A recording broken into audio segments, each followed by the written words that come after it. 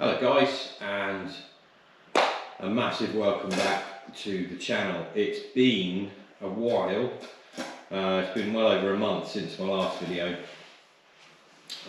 Things have been up and downy and all over the showy, but I finally got myself a new job, and I am proud to say that I am now working alongside Simon at Bespoke Buses, based in Westmoors down in Wimborne.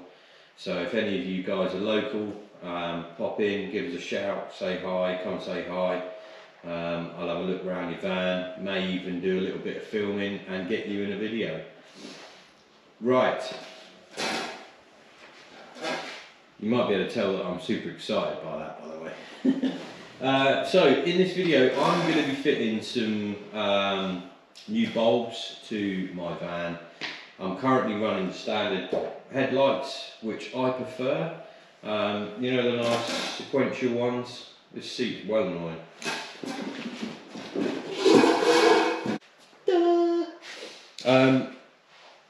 I actually prefer these to some of the upgrades you can get. I don't understand why people change them. They don't look too bad. They look quite smart if you ask me.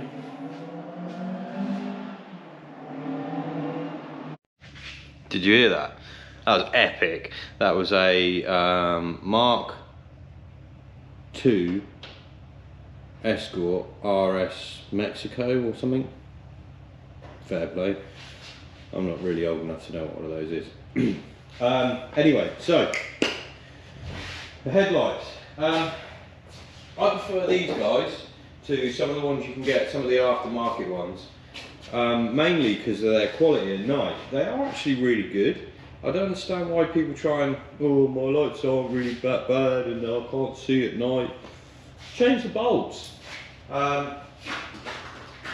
So, Elliot from Travelling Light, some of you guys know him quite well, I would imagine. He's actually sent me some of these guys. So these are the dipped beam. Let me get it. These are your DRL lights and these are your main beam. So what we're going to do is just get these changed on the van, get them in, and then happy days. It's nice to be back.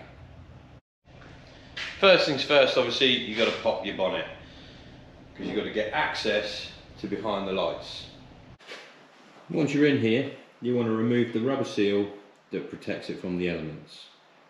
Now you're just going to pop this off. Now you can get inside the actual light. We're going to be changing the DRLs first, and these are the DRLs.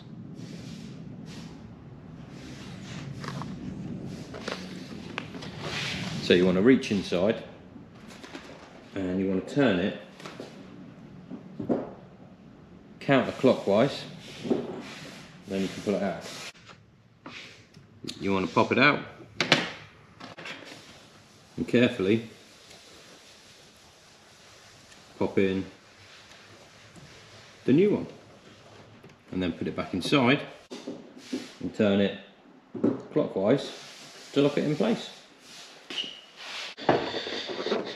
This is the top part of the light, and I've just got it facing this way so you guys can see inside how to change the light bulb. So there's a pin here. Release the wiring loom off the back of the light, pop the light, take the bulb out, put the new bulb in, shut down the pin, and then put the loom back on. That's your main light. To do your dip beam, so your side lights as it were, you simply pull this out. Now it's a bit fiddly to get out. Change the bulb and then pop it back in. So you literally pull this out,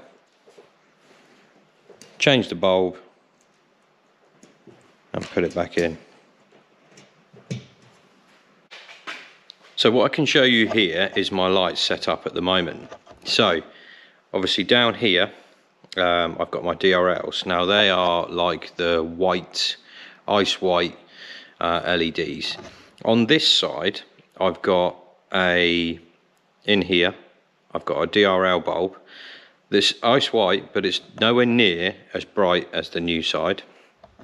And then on this side, you can see my side lights are like an orangey colour, and then this side is ice white.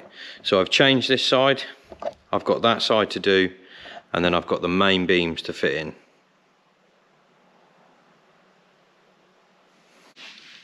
So this is kind of like real time changing bulbs over on this side. So I'm going to do these as I film, as I do these.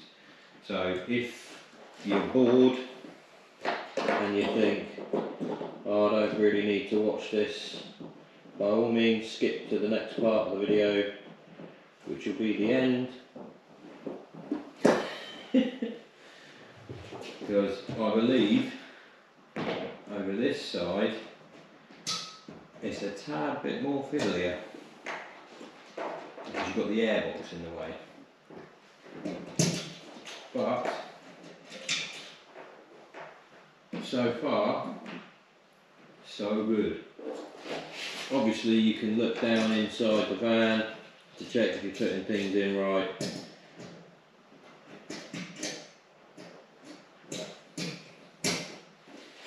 But to me, I suppose the hardest part of this is doing it without being able to physically see. But yeah, so I'm nearly done.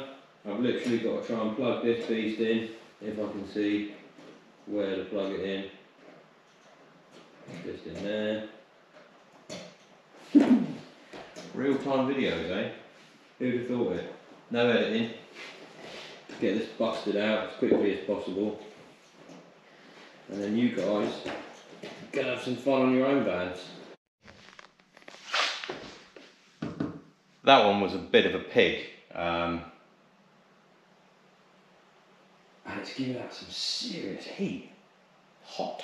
Anyway, right, a couple of things to look out for. There's nothing wrong with these bulbs.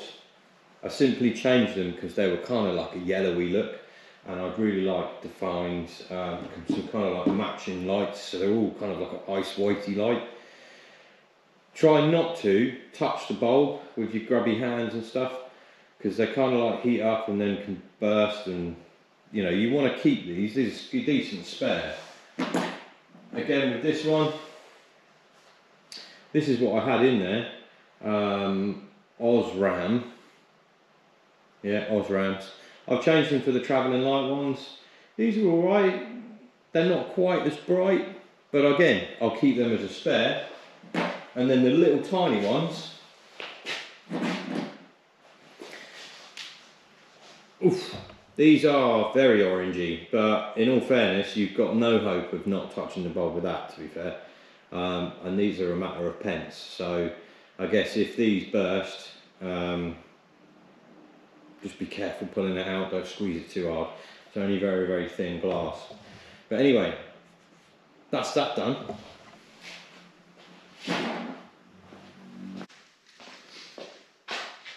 So that is it for this video. I've got a couple more bits to finish off on this van. I've got a fridge to fit, and then my van is completely done, pretty much. I'll do a video where I show you guys around, show you everything that I've done. A lot of things I have missed out. Those of you that make videos occasionally for things, you'll realise that making a video whilst doing a little something makes the little something take forever. This has taken me probably, or is going to take me, at least an hour to produce this video and edit it, etc., whereas it is literally a 5-minute job to change your light bulbs. But it's all fun and games. So thanks for watching, guys. This is Tom, this is T-Dubs. Although it's a bit messy, this is the Bespoke Buses Workshop.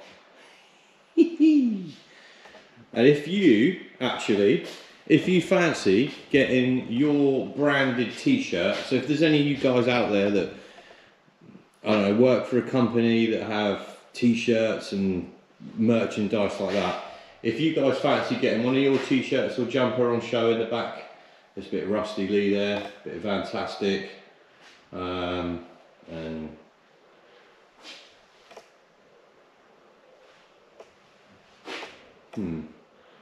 the low down transporters one over there. So if you guys fancy getting one of your t-shirts or something on the back wall, give us a shout. I'll send you the address and we'll stick it on the wall. See you soon, guys.